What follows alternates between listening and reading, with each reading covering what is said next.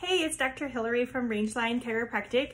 I wanted to show you how to make a hand sanitizer. I know that right now there are some shortage of sanitizer, and at our office we use essential oils and a lot of doTERRA products. So I'm going to show you how to use and make a little hand sanitizer.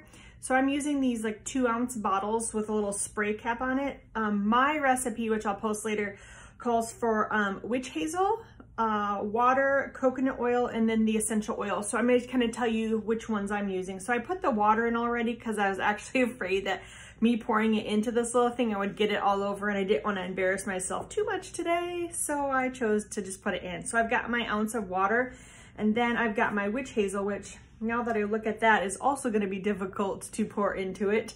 So I'm going to put an ounce of witch hazel.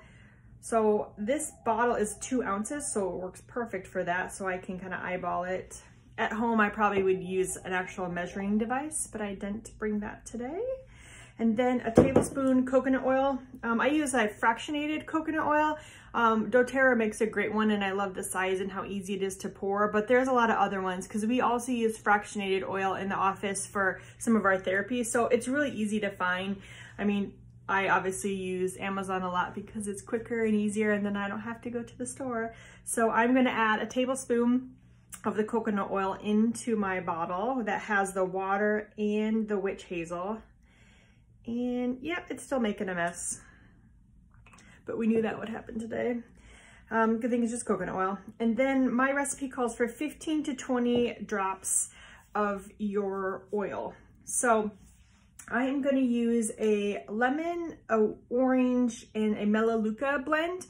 So Melaleuca's other name is tea tree, in case you didn't know that. I've been educating people. So if I'm using 3 different oils to make my sanitizing recipe, then I'm going to break up the 15 to 20 drops. So I'm going to use 5-ish drops of each. So it's kind of hard sometimes to get in. So 1, 2, 3, 4, 5, and then 5.5-ish.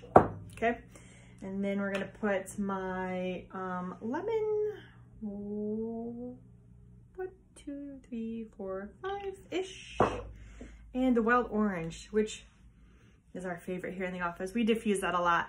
Right now we're also diffusing different protective blends in the office to help with viruses and bacteria in the air. And so let's do 1, 2, 3, 4, 5. You're gonna love the smell of that one. And then I've got a topper somewhere. Oh, here it is. These are nice. I got all of this stuff on Amazon. Little spray bottle toppers. So I'm gonna mix that up in there too. Shake it, and then you'll see some of the oils in there kind of moving around. So I personally would shake this every time before I use it, especially if you're not using that often. And just spray it on. So we use a lot of sanitizer in the office, and I thought this would be fun. Even my kids love to make this at home. And there's a lot of different recipes you can find online. So the lemon and the orange are natural disinfectants, and they smell wonderful, so you'll like that. And then the tea tree, also called Melaleuca, is used to kill viruses, bacteria, mold, fungi, and it's anti-inflammatory too. So great for this time of year.